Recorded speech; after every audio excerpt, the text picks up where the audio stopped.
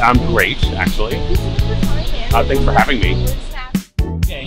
Fun, raw, a little scary. I would say, what color he is? I would say pink with an outline of black. Well, I think he's like, you know, a little bit flamboyant, but at the same time has a dark perspective on the world. So my work is kind of a fictionalized autobiography. So it's basically based on me, but it didn't all happen to me. Because you might be worried once you see the show, did he really do all this stuff? Anyway, anyone willing to pay $15?